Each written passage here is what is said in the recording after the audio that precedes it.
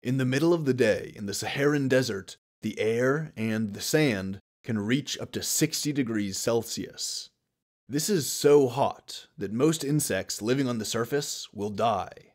If the insects don't burrow into the sand, reaching the cooler layers away from the surface, they will bake to death in the heat, and they'll get burned by the sand scorching their tiny bodies. But surprisingly, it's around this time that the Saharan silver ants will poke out from their underground nests to make daring excursions out onto the hot sand. The purpose of their expeditions are to find the cooked corpses of other insects, which will then get dragged back to the nest and consumed for food. Now, there are two immediate obstacles that face the silver ants. First is the heat. Obviously, they're affected by it just like anything else. The silver ants aren't immune to heat, so they have to make their exploratory missions quick. Second is the relatively low density of their food. The desert has low biodiversity and low biodensity, so actually finding a dead bug to drag back home can be a challenge in and of itself. These two obstacles, the heat and the rarity of food, mean that the silver ant is under immense selective pressure for speed. They have to dart out and look around as much as they can, and if they find anything, they have to drag it back home as quickly as possible, lest they fall to the same heat death that killed their food. The silver ants have evolved to be so fast, actually, that they are the third fastest animal species on the planet, proportional to their body size. The two faster species are the California coastal mite and the Australian tiger beetle.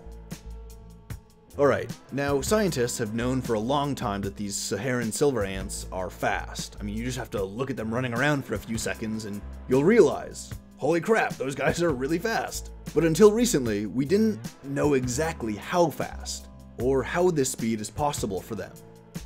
Harold Wolff, an arthropod neurobiologist at Ulm University in Germany, co-authored a new paper about these silver ants, examining how exactly they can move so quickly. Wolff said, quote, "The stride is real special," unquote, which is a reference to the stride or the leg movements of the ants. Wolff observed that they take up to 47 strides per second, and when they take a stride, the foremost leg on one side and the rear two legs on the other side all take a step forward. Then the opposite limbs take a step, and so on, back and forth.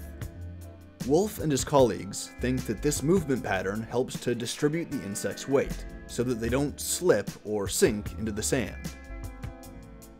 Now, to shoehorn this into a human context, it's not perfectly analogous because we're talking about hexapods, and humans are bipeds. We stand upright while their bodies are more horizontal along the ground, so it's not exactly analogous.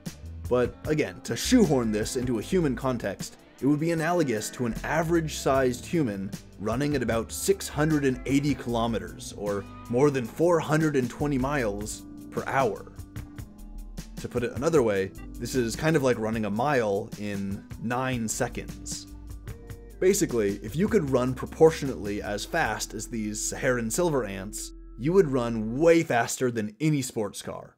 You'd begin to rival the speed of some commercial airplanes. So this was a cool little study, and I wanted to share it with you because I think it's a wonderful example of how evolutionary pressures shape organisms into their habitat, into their ecological niche. Even in extreme habitats, like the barren desert under the scorching heat of the midday Saharan sun, life finds a way.